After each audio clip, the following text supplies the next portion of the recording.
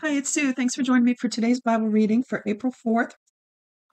And for anyone listening real time, I'm sorry I dropped behind.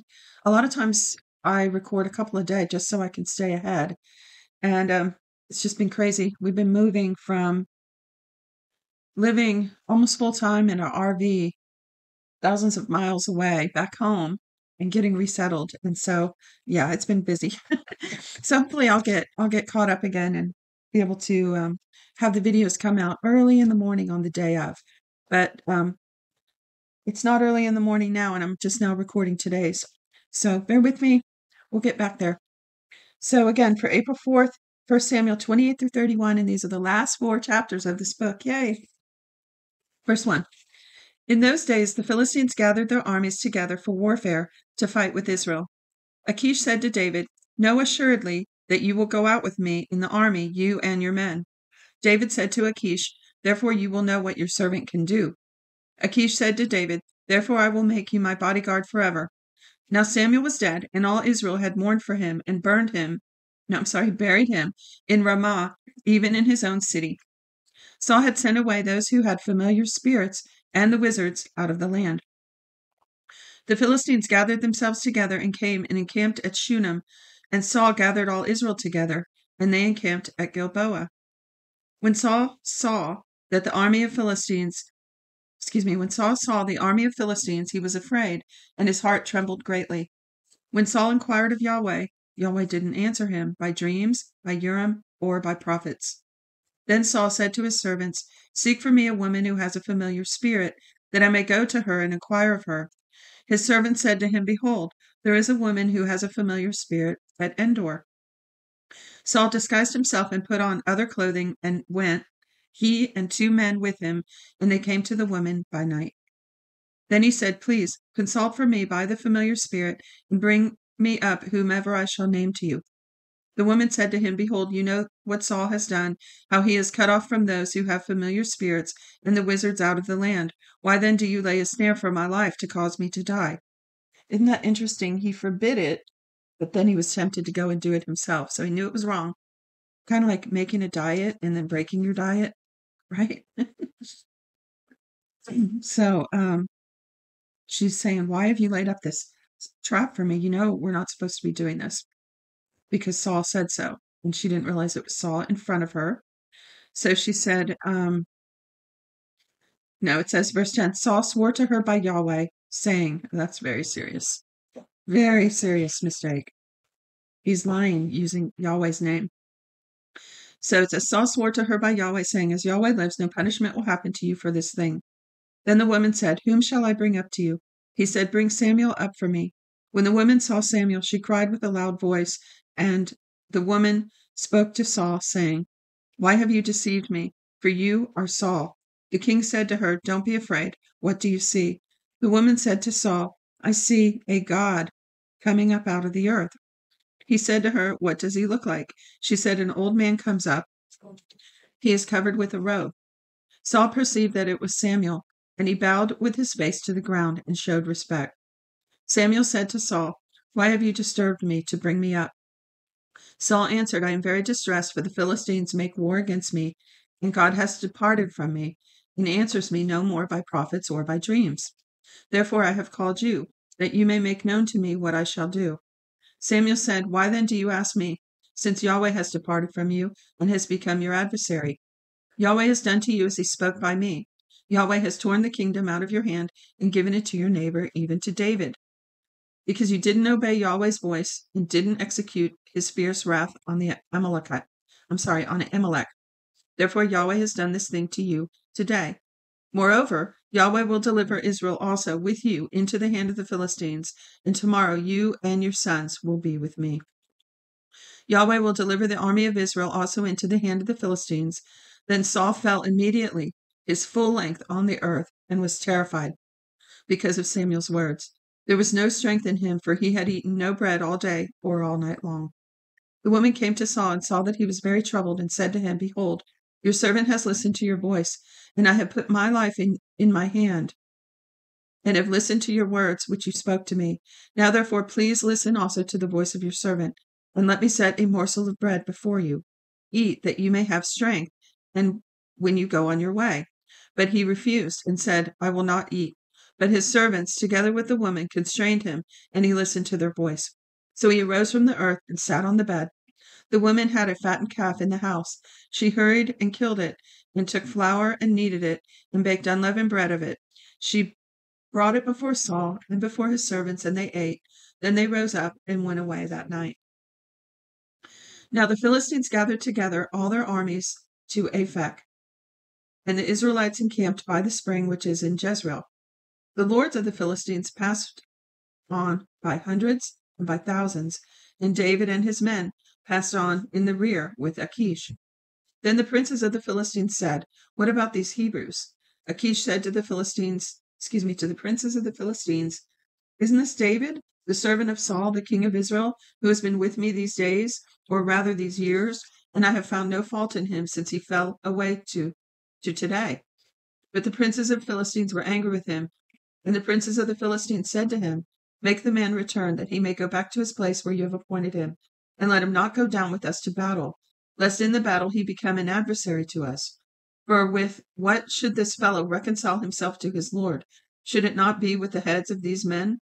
Isn't this David, of whom people sang to one another in dances, saying, Saul has slain his thousands, and David his 10,000s? Then Achish called David and said to him, As Yahweh lives, you have been upright, and your going out and your coming in with me in the army is good in my sight. For I have not found evil in you since the day of your coming to me to this day. Nevertheless, the lords don't favor you. Therefore now return and go in peace, that you not please the lords of the Philistines. That you not displease the lords of the Philistines. David said to Achish, But what have I done? What have you found in your servant so long as I have been been before you to this day, that I may not go and fight against the enemies of my lord the king? Achish answered David, I know that you are good in my sight, as an angel of God. Notwithstanding, the princes of the Philistines have said, He shall not go up with us to the battle. Therefore now rise up early in the morning with your servants of your Lord, who have come with you, and as soon as you are up early in the morning and have light, depart. So David rose up early, he and his men, to depart in the morning, to return into the land of the Philistines, and the Philistines went up to Jezreel. When David and his men had come to Ziklag on the third day, the Amalekites had made a raid on the south and on Ziklag, and had struck Ziklag and burned it with fire, and had taken captive the women and all who were in it, both small and great. They didn't kill any, but carried them off and went their way. When David and his men came to the city, behold, it was burned with fire, and their wives, their sons, and their daughters were taken captive. Then David and the people who were with him lifted up their voice and wept until they had no more power to weep. David's 2 wives were taken captive, Ahinoam and the Jezreelitess, and Abigail, the wife of Nabal. Ahinoam the Jezreelitess, and Abigail, the wife of Nabal the Carmelite. David was greatly distressed, for the people spoke of stoning him, because the souls of all the people were grieved, every man for his sons and daughters. But David strengthened himself in Yahweh his God. Yep, because that's what David did. That was the secret sauce of his success. Let me read that again. It says, But David strengthened himself in Yahweh his God. I wonder if that's when he wrote some of the Psalms that he wrote. David said to Abiathar the priest, the son of Ahimelech, Please bring the ephod here to me. Abiathar brought the ephod to David. David inquired of Yahweh, saying, If I pursue after this troop, will I overtake them? He answered him, Pursue, for you will surely overtake them, and will without fail recover all. So David went, he and the 600 men who were with him, and came to the brook Besor, where those who were left behind stayed. Now it's funny that answer that Yahweh gave him. I've always remembered that verse from a sermon I heard, probably 30 years ago. Pursue, overtake, and recover all. That's probably how it's written in the King James. Pursue, overtake, and recover all. And isn't it interesting that someone could preach a sermon with a phrase like that, to the point that I've never forgotten it to this day? Pursue, overtake, and recover all. That's a good message. A lot of the messages we listen to, we don't remember any of them. But that one stuck with me. So that's just a little story about how this one verse brings me back. Pursue, overtake, and recover all.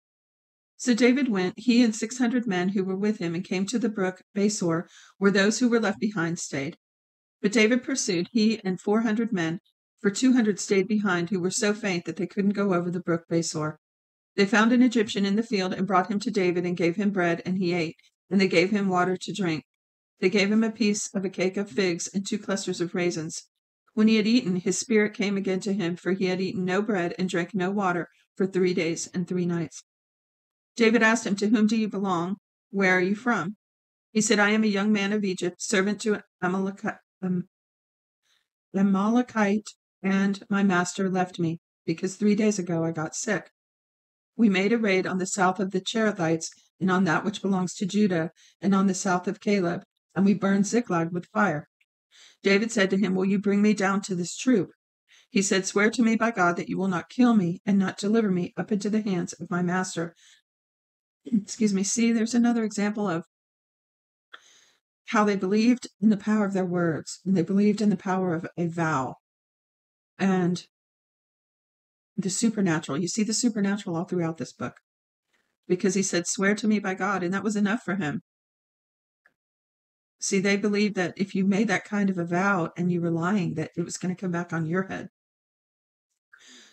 Much like when we put our hands on the Bible today and make a vow. It's a serious thing.